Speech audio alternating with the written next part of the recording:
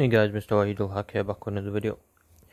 Today I'm going to be showing you the dot method on the gaming laptop. I'm not going to be showing you, I'm just going to show you how well it performs. So I did the dot method and it started overheating straight away. That's a brand new repaste as well, so that just proves the dot method is very bad for laptops. Don't use the dot method. I prefer spreading it out evenly. It's much better method. So today I'm going to be repasting it with Kryonaut. Kryonaut's the one I recommend. So I've tried Kryonaut, I've tried Arctic MX4. They were both.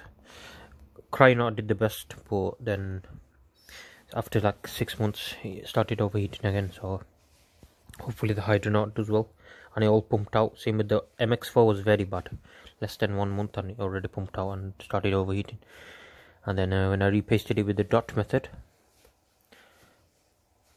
it basically was still overheating. So the dot method, I don't think it's worked.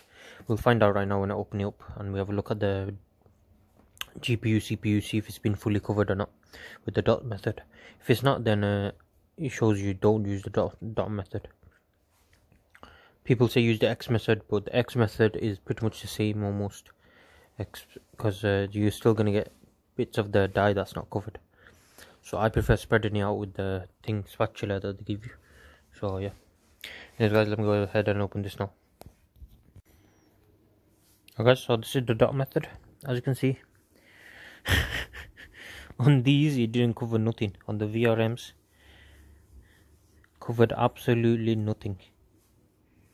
CPU, GPU I put a bit extra on, so it did cover it, but as you can see it didn't do well.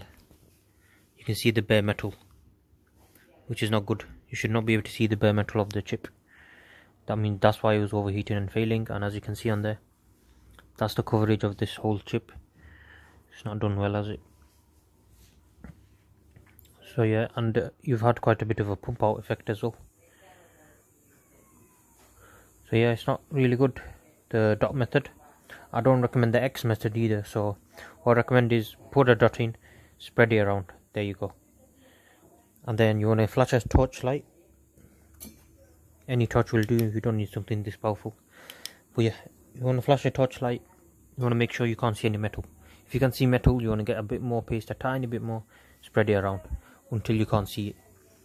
And you want to first clean all this and then do that. So yeah guys, that's your dot method. It failed, so don't do the dot method, do the spreading method. Is much better on a laptop.